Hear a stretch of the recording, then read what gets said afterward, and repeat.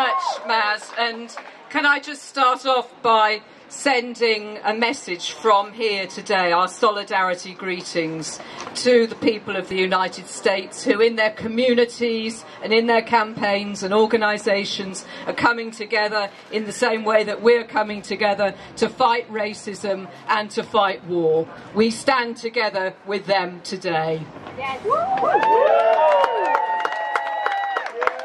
And this kind of solidarity, not only within communities, but internationally, across our communities, is more essential than it has ever been. Because I can't personally think of a more dangerous time in world politics for many, many decades. I think we're on the verge, potentially, of a nuclear war. It's closer now, I think, than it's been since the 1980s, when President Reagan was talking about the evil empire of the Soviet Union. Some older of us remember those days, terrifying days. I think these days are no less dangerous, and it's essential that we convey those dangers across wider society and to our politicians, because it's like they're sleepwalking into disaster.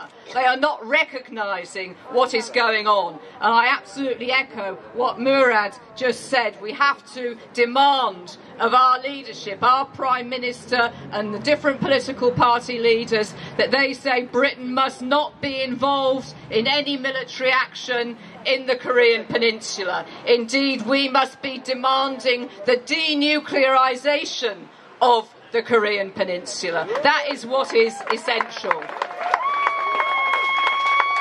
But in terms of President Trump's warmongering, it is not only the terrible and great danger of nuclear war, which could destroy us all, it's also what Murad again referred to, that kind of creeping interventionism. We've seen that over the last decade and more from the US. We also hear now about the threats to military intervention in Venezuela. And I know, like many of you, I've been a long-time supporter of the progressive government in Venezuela since the days of the late President Hugo Chavez. There's been so many attacks on that country, political attacks, economic attacks, undermining that progressive system over there. We need to say, no, we will not stand by and tolerate military attacks being built upon those economic and political attacks. We have to stand together. Again, my message is international solidarity has never been so important. And to finish, Maz, if I could just remind people what's actually going on in Europe, in Eastern Europe, as we speak. The largest NATO military exercises for decades, if not ever.